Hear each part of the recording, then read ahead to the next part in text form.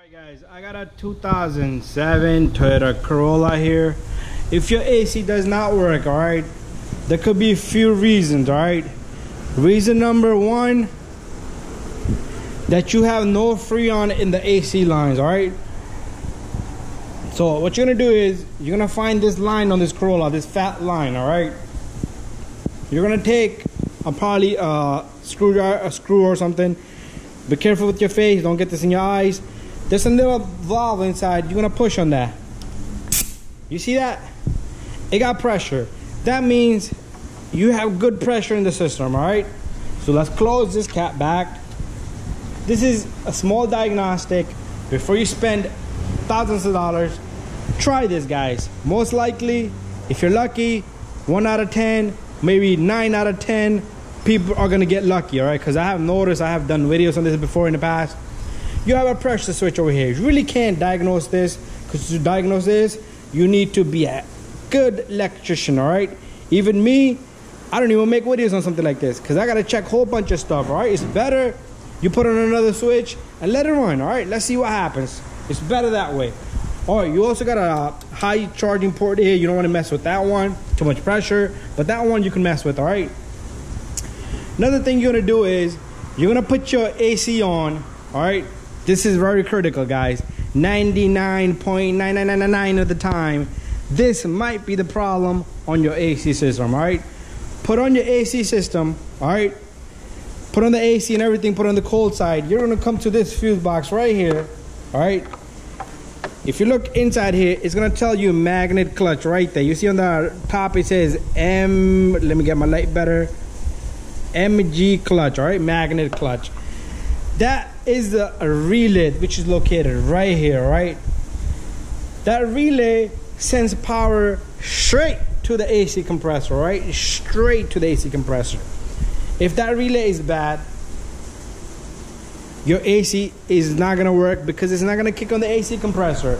So what you're gonna do is you're gonna take something similar to this. Doesn't have to be this.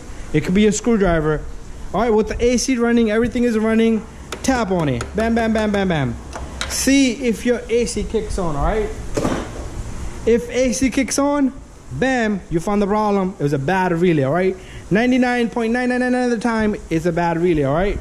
But anyways, if you do that and your AC does not work, it's still a possibility that this relay is bad. So take this relay out. All you need is a needle nose. Grab this, pull it out, put another relay in, all right? That should fix the problem if the AC relay was bad, all right? But sometimes you hit it, it will click on, but sometimes it won't click on because it's really bad. Sometimes there's a carbon in front of the contacts. Even if you feel it click when you put the AC on, doesn't mean anything, all right? It could be a bad relay itself. First try to hit it. If it doesn't work, then try to replace it with another relay. There's not a relay here that are similar, but just buy another relay, guys. It's worth a shot, and maybe you will get lucky, all right? Also, I want to mention one more thing, all right? And right over here, you have one wire coming up, all right? You see this wire? You can even take your test light.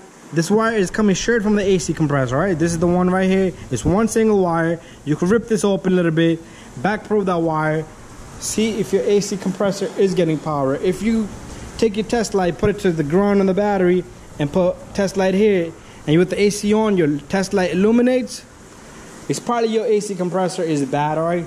However, there could be one more problem, all right? Put your AC on, touch this pipe.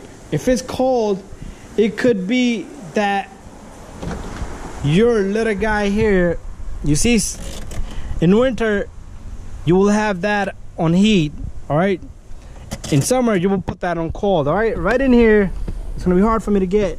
Right back in there, you will see a small part. You see that cable right there? Let me see if I can put my light here. You see that cable? I'm gonna turn the knob, all right? I'm gonna turn the same knob, like back and forth, all right? Watch how that moves. You see that? So, if you put this on heat, that thing goes on heat. If that cable comes out, it's not gonna turn that door back, all right? That door can cause you to be stuck on the heat, all right? That it's stuck on the heat side. So you need to really look at that also. If your AC system is working, everything's working, and your line is cold, it could be that blender is stuck on the heat side. All right, so try that, guys, and hopefully that helps you guys. And also check for fuses in any cars that are related to the AC system. I do not see anything here on this car, but there has to be AC fuses on the inside, all right? But you do need to check those. Anyways, thank you for watching, and don't forget to subscribe, share, and like my videos. So try that relay, guys, all right? Bye-bye.